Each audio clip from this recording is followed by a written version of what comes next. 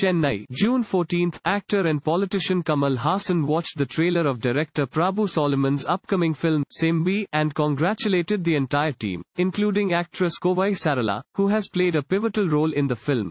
Sources close to the unit of the film said that the actor, after watching the trailer, lauded his Sathi Leelavathi co-star Kovai Sarala by calling her a Nadippu Ratchasi, a monster when it came to acting. The development happened when crew members of Sembi had gone to meet Kamal Haasan in person to congratulate him on the success of Lokesh Kanagaraj's action entertainer, Vikram Producers of the film, Trident Arts R Ravindran, AR Entertainment's Riya and Auditor Akbar.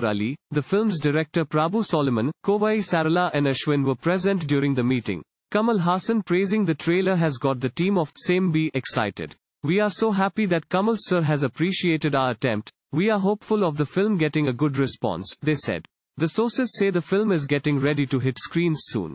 Thank you for watching. Please subscribe to channel and click on bell for more daily videos.